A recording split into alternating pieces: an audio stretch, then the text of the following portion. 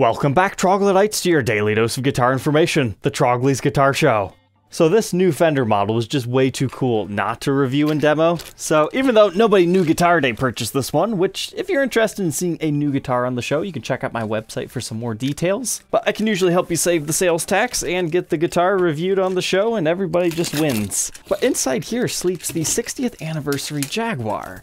Now, if you've been watching the show, you might be saying, hey, didn't you already review this? No, that was the Ultra Luxe version. This one in here is the more traditional style, so we'll do a quick recap of that once we take a look at this for the first time, but I'm really excited to see this in person because they look so fantastic in like Fender's marketing materials and their stock photos, so I'm really looking forward to taking a look at this very cool Jaguar.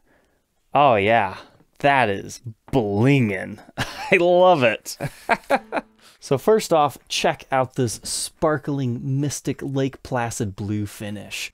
It's exactly what I love in a sparkle blue guitar. It's not too bright, it's not too dark, it's right in between, and that red tortoiseshell pickguard here really complements that color. And wow, that fretboard is gorgeous. That is good. It's really streaky and red, kind of reminds me of some Brazilian rosewood. Obviously, it's not Brazilian, but let's go ahead and learn a little bit about these 60th anniversary Jaguars.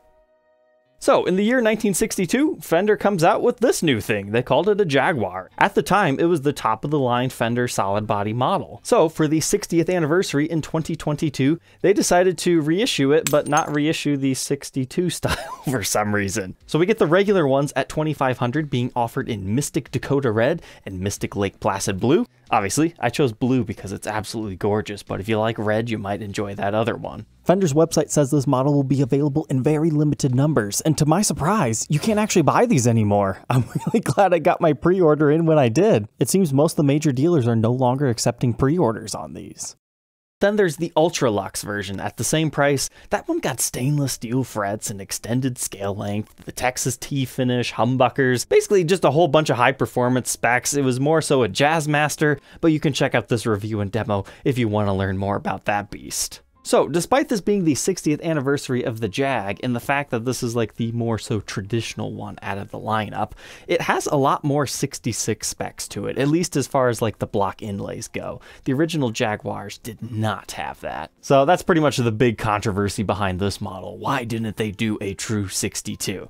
I don't know. Let's just appreciate this for what it is, because it is awesome. So cosmetics aside, it looks like we just got two regular Jag style pickups. We actually have a little bit of a mute right here. I don't think I've seen that before. Looks like we got a little switch right here that you can push that up to kind of mute the sounds of the strings. And of course, we've got the binding on the neck, the round lamb fretboard that we'll learn a little bit more about. It's got the whole fancy rhythm lead circuit, all the switches that you could possibly want. So far, I'd say first impressions, it's pretty much exactly what I was expecting. Matching headstock, all blinged out, USA made, very fancy. All this for $2,500. I really appreciate the fact that they went as far as doing the case. I mean, this really stands out to me. I love the fact that they did a little special logo right there embroidered into the top of the case. Now, as far as the exterior, it's just your regular Fender stuff, nothing too fancy here. Just a Fender badge bolted on there. And let's see what kind of case candy we've got hiding in here. Regular hang tag with our serial number, Fender online lessons, case keys, and perhaps some other goodies in this little baggie.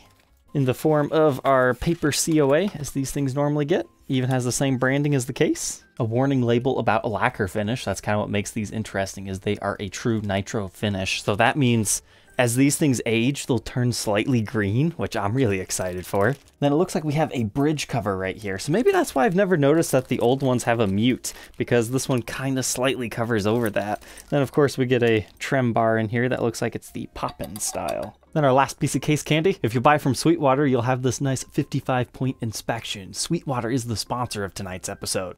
Just to be clear, I bought this guitar on my own terms. They just like to sponsor episodes, and I like to tie it in with guitars that I naturally buy from them because it just makes sense. But if you're in the market for some new gear or anything like that, they sell a whole bunch of stuff on their website. So you can find band instruments, cables, electric guitars, drum sets. They'll ship it to you anywhere in the US, and you can also join their giveaways. I'll leave a link in the description. Thank you, Sweetwater, for sponsoring the Trogly's Guitar Show. But now I think it's time for us to take this beauty and throw it on the workbench to take a look at its individual parts and specs. Let's go.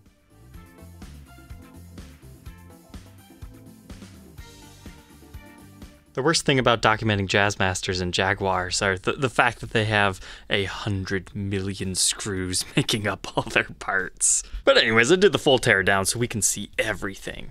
So, Jaguar pickups are kind of like Stratocaster pickups, but they have a little bit of a different system here. So you see these things, they're called the claw. And the whole reason that these things are here is they're to help cut down on that 60 cycle single coil hum. So it might look very similar to a Stratocaster pickup, but the biggest difference is the fact that they're mounted directly to the body. That's probably why they have a little bit more of a surround right here. Whereas Stratocaster pickups, they mount to the pickguard themselves. So there's going to be a little bit of a tonal difference just from that. But if we remove one of these covers, I mean, you can see just simple plastics right here. But the pickup inside the casing just looks very similar to a Stratocaster here. It just has that whole metal cage around it. But these are the Pure Vintage 65 Jaguar pickups, which I'm a big fan of the Pure Vintage 65 series of pickups. I really like the Jazzmasters. Those are like my favorite pickups of all time. So I'm interested to see how these things sound, if I feel the same way. Because believe it or not, this is actually my first American-made Jaguar. I had a Mexican double humbucker, the Ultra Jag we were talking about earlier, and then, I mean, I guess if you count the Parallel Universe weird Jag Strat thing, I guess that's technically a USA one. And then there's the Davey 504 signature version. But this is a full-on proper USA-made one. But if I didn't know better, just looking at how this thing was wired, I would have thought it was custom shop. Everything has that nice braided wiring to it. But you'll notice that we have these metal plates lining the entire guitar. I think that's for shielding reasons. But if you lift that up, you can see your regular barcodes and just your typical painted over body. So there's our barcode on that one. Then this is just a foam to help set the height of the pickup. Each pickup utilizes 2 screws, and then you just tighten it down to however far you want it. But you might be curious, what is that? Why is that sticking out of the body onto the finish? Isn't that going to cause some damage? Yes, it is. It's going to cause an impression there, but it's there for a reason. And that's because on the back side of this pickup, you have additional shielding. Now, this is actually just like a very similar thin metal plate that's taped to the back side of the pickguard. I'm betting that has something to do with like historical accuracy, rather than just using their typical shielding tape. So that's kind of cool to see back here. Before we dive too far into like pickup readings, let's explain some of the circuits in case this is also your first Jaguar. This is known as the rhythm lead circuit. When you have it up in this position, this is pretty much non-existent. It's not working because that's the lead controls. So if you're doing soloing or just the lead guitar in general, not doing all the chords, that's where you're going to want to be. However, you have the option. Remember, this is an option. You don't have to use this. I mean, this gets very convoluted and crazy if you let it get there. But when you switch it into the down position, that turns on these wheels. So that is the rhythm circuit. So you can set the individual volume and tone that you want for that. So you can go from, so generally you're either on one or the other if you're just playing at home, but if you're a gigging musician, you just want to set these to where you need them to be and then always have that. That's why it's there. So that's just a little slider switch on a metal plate, and then you have these 2 weird things. Now you might be confused, what are they? I mean, they're just like little roller things, but if you actually take this out of the body, you can see they're giant wheels. But not only are they giant wheels, those are actually just tiny little pots right there, mounted sideways on the plate. So it's no different from a regular knob on a guitar. They're just incognito. But this cavity gets the similar metal plate in the bottom, and also all cloth wired right here. I mean, this is looking good. This is just your master volume and master tone, and then you've got your regular output jack. Nothing too crazy right here. And back here, we also have our cloth wiring with CTS pots, although I don't see the reading on them, and a Switchcraft output jack. And a metal liner down here as well. But where things do get a little bit more complex is you have 3 slider switches over here. So you're going to notice you don't have any type of like blade switch or toggle or anything like that. Now, depending on if you're getting a true Jag or kind of like one of the more modern modified ones, sometimes you will have like a 3-way toggle right here to simplify things. But the original design, this is to control your neck pickup. So you got on and off for your bridge. But this is a choke. So we'll have to just listen to how that one sounds. But it's like a mid-tone cut. And then the bottom side of this also looks very similar to what we've been seeing in all the other ones. Cloth wiring and all, we just have basic slider switches and a metal plate. So in its truest, simplest form, You don't even have to ever worry about that if you don't want to. And then these are your two selectors. So you can have them both on for a middle position, just your neck or just your bridge, and then control it with your regular controls there. Now let's talk about this. So I've never seen this before. So we have a regular Jag bridge right here with our steel saddles. So they're notched all the way, so you can actually move your strings a little bit if you want to. But this whole system normally just plugs into place right there, and sometimes you'll have plastic spacers to do that. And then you've got your trem, and that's how you go. But this one is just a little bit different. So you remember that mute system? This actually goes on before that. And I want to take a good look at this because it's my first time seeing it. So it says patent pending and then Fender mute on the side. So all this is a little piece of foam, kind of similar to what we saw in the control cavity. And then on the back, there's this little screw right here. And you'll notice it has a little bit of lubrication jelly on it. That's because in the body, there's like a little metal plate right here that goes into. And then you just use your hand to manually switch it over, so it's just kind of rocking back and forth whether you want it to be on or off, and that secures to the body using two screws that you can see the holes right there. Now, just as a forewarning, you need the pickguard installed before you actually put the screws through, but it just goes in like that and then goes back and forth. So that means if you wanted one of these things but you never see yourself using the mute, just take it off. It's fine. You could get another pickguard to cover over the hole, but once you put the bridge in there, you can't see it anyway. So yes, you can remove that. However, you might want to get those plastic spacers so the bridge doesn't wobble, or maybe you want it to for the whole trem system. I'm not really too familiar with that, to be honest. But completely assembled, it just looks like this. It's the string tension that keeps this from flopping around normally. It's quite the interesting system. I thought for sure there'd be like a spring or something, but no. It's just lubrication jelly, so if that ever gets rough feeling, you probably just need to put a little bit more lubrication under there. So with the strings on, this mute does not touch any of the strings, so it rings out.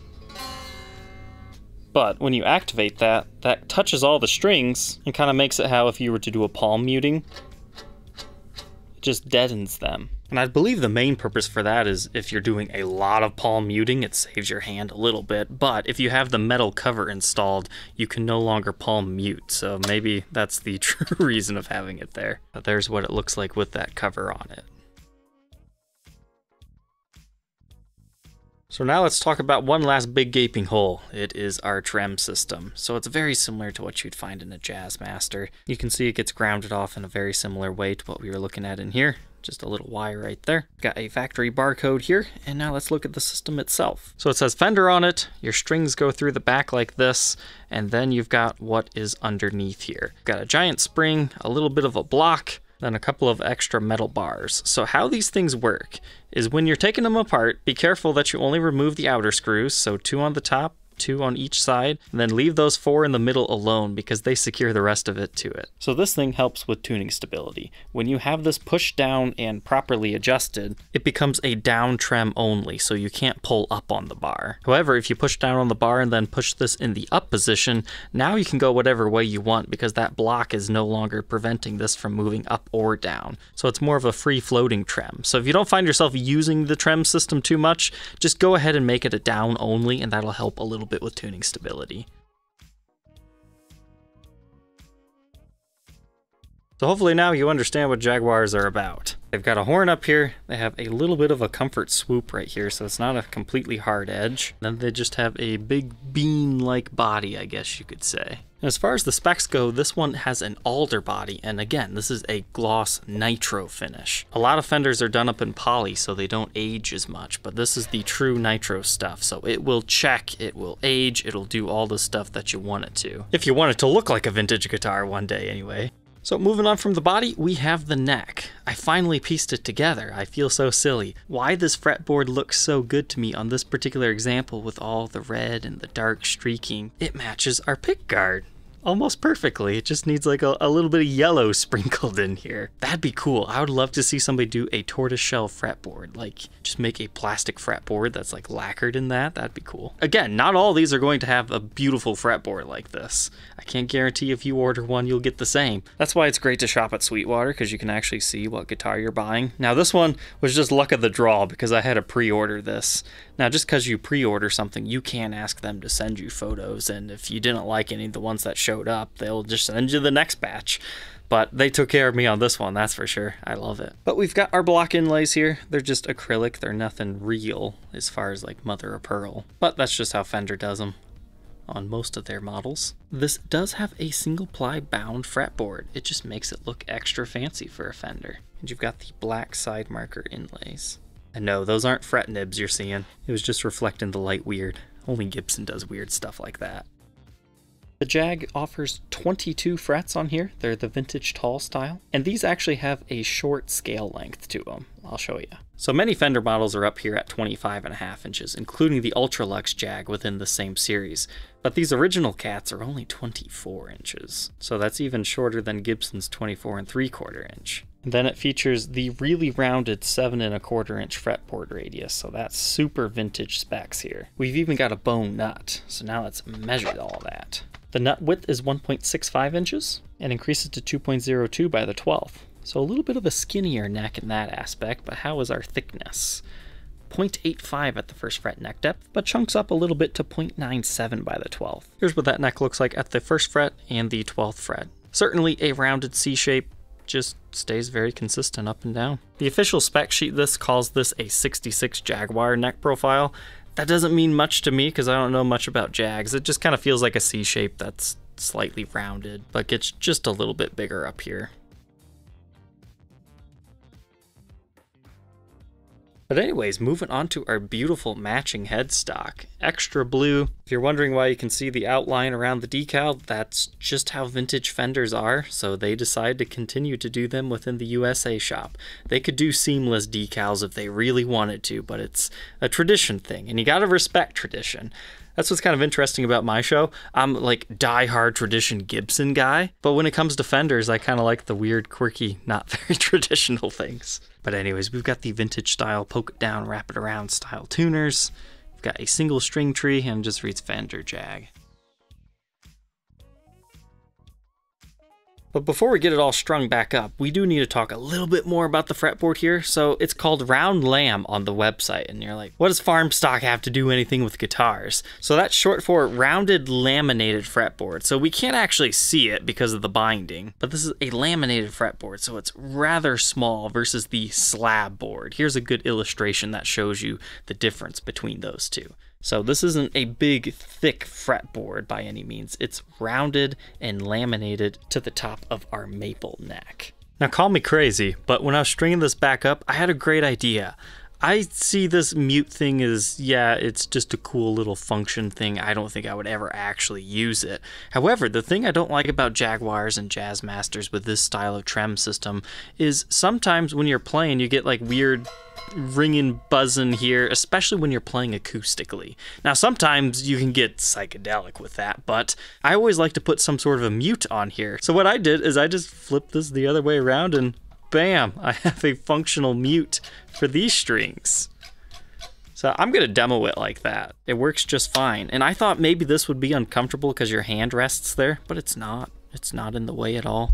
It's not sharp. It might look a little bit weird because it's not traditional, but that is an option for somebody. Moving on to the backside. Not too much to talk about because it's all top routed for ease of assembly, but you do have a little bit of a comfort cut right here.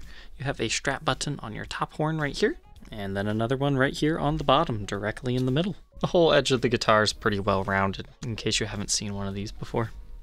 Very similar to a Stratocaster, just very different body proportions. But here's the neck plate. It holds the serial number, dating this one to 2022 and 60th anniversary Jaguar. But unfortunately on here, these stickers were copyrighted 2021 when it says 60th anniversary.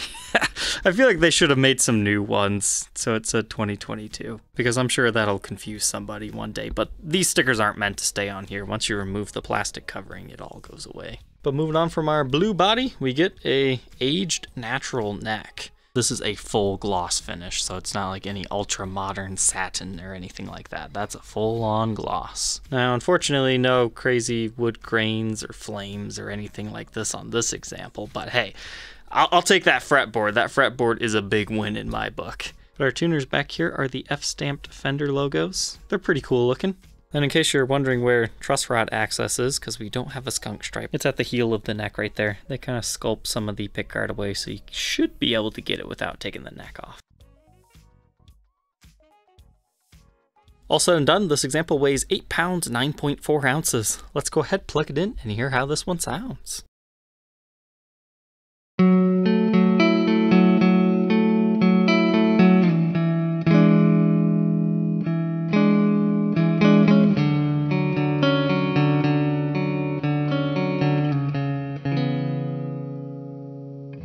All right, let's go ahead and run through the tones of this. So that was just the rhythm circuit, but you can also switch to the lead circuit, and then that just makes a completely different sound. But I'm going to start with the rhythm. As the name implies, it's more for rhythm stuff.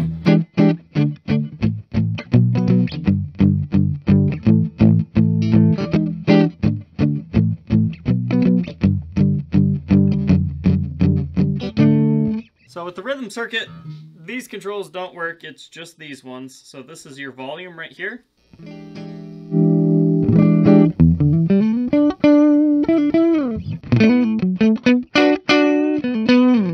Then this one is your tone control.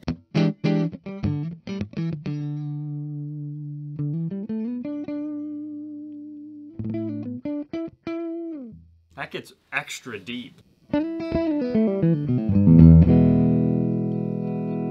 And your pickup selectors do not work on the rhythm circuit. It's just that one tone. So you just mess with it, get what you want, and then you just kind of set it and forget it, I guess you could say.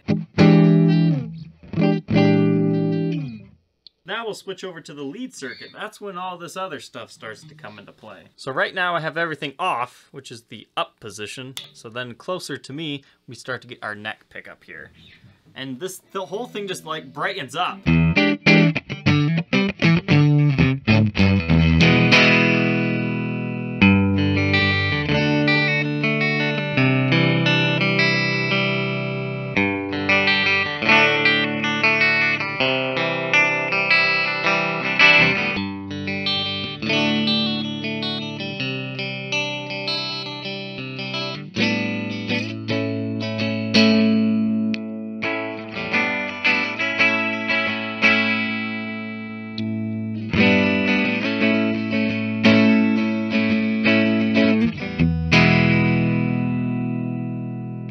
Gotta say, I really dig that middle position.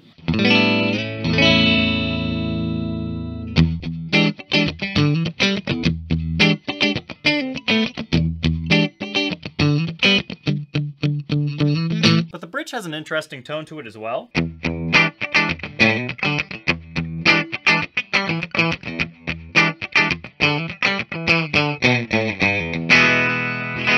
Then we also have our choke on this one. So here's just the regular neck pickup. Put that on.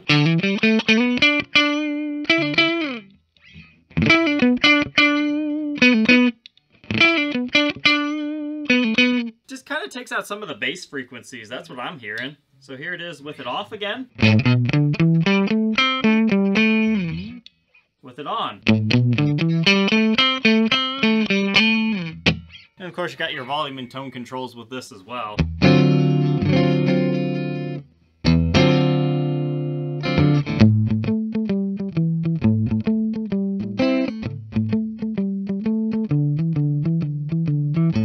Now I guess we can play with our mute. So normally it would sound like this. For normal palm muting.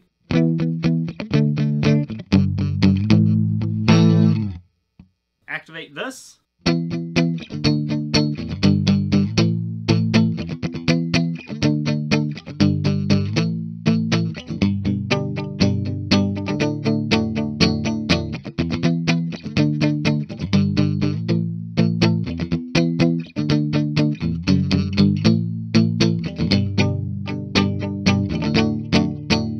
I'm really glad I swapped that back around. It's different from regular palm muting. It's a little bit more percussive and bright sounding.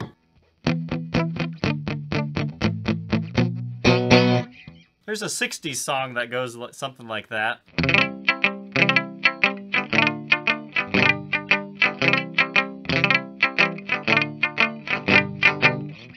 right, let's try some distortion.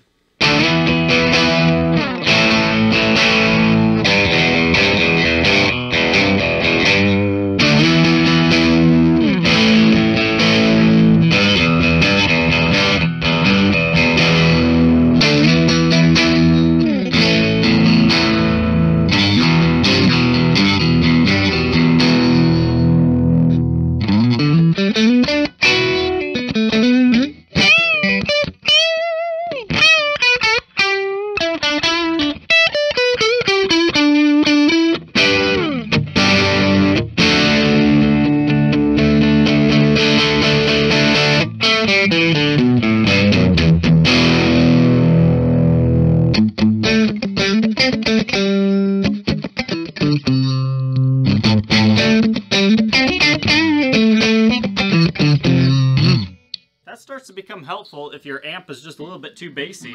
Kind of just cut some of that out.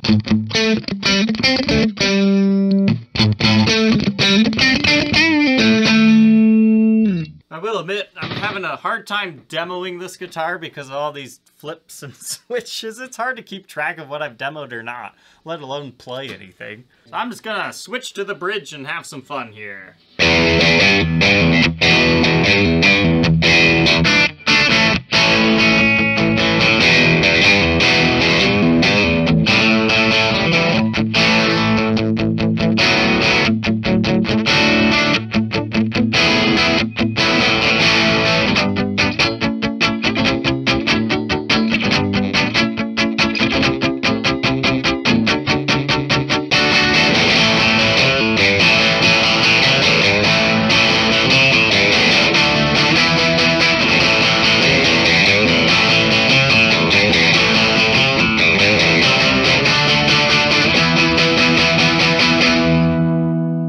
Nothing else from this review, it's that string mutes are kinda cool. At first it just sounds like, okay, a different way to palm mute, but whenever I palm mute anyways, I kinda have to be a little bit less aggressive.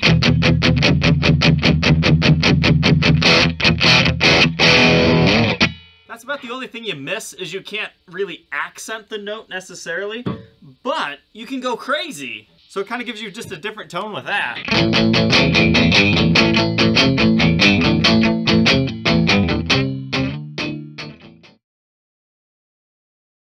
Now that we know all about the 60th anniversary Jaguar, what are my final thoughts on this thing?